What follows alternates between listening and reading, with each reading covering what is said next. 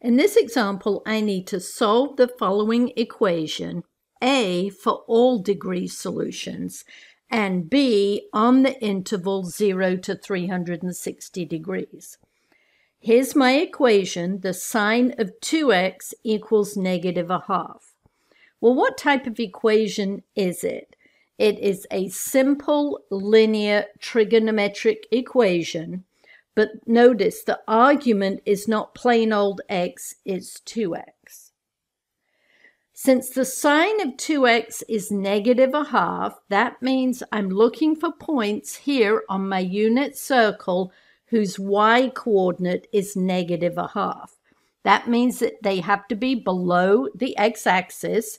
So going around, here's one angle where the sine is equal to -1/2. The y-coordinate's -1/2.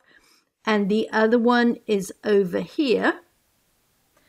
So the argument of my trig function 2x is going to either equal 210 degrees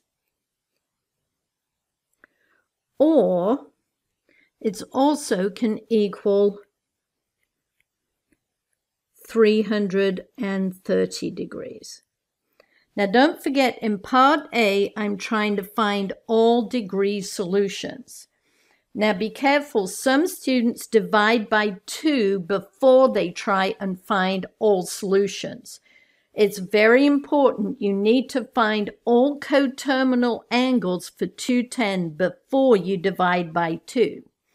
So to get all coterminal angles for 210, I'm just going to add 360 degrees times n, where n is an element of the integers. And I'm going to do the same here, is I'm going to add 360 degrees times n. Now I can find x, and I'm going to have to divide all 3 parts of this equation by 2. So I'm going to get x equals 210 divided by 2 is 105 degrees, plus 360 divided by 2 is 180 degrees times n. So there is part of my solution for part A. And the other part, I'm going to divide this equation, all 3 parts, by 2. So I'm going to get x equals 330 divided by 2 is 165 degrees plus 180 n. So there are all the degree solutions to this equation here. Notice, if you'd have divided by 2 and then found coterminal angles, you'd have a 360 here instead of the 180. So that is the answer to, we've now found part A. So now we need to go on and find part B, which is solutions in the interval 0 to 360. So what I have to do is take both of these equations, and I'm going to plug in n equals 0 to start with. And when I plug n equals 0 in there, I'm going to get x equals 105 degrees plus 180 times 0. So that's just 105 degrees. And from this one, x equals 165 degrees. Because 180 times 0 is 0. So there are 2 of my solutions. But now I also have to plug in when n equals 1. So I'm going to get x equals 105 degrees plus 180 degrees times 1, which is just 180.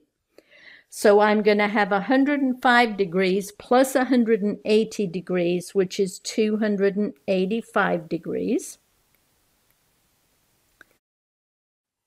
Next, I have to plug in n equals 1 to this equation.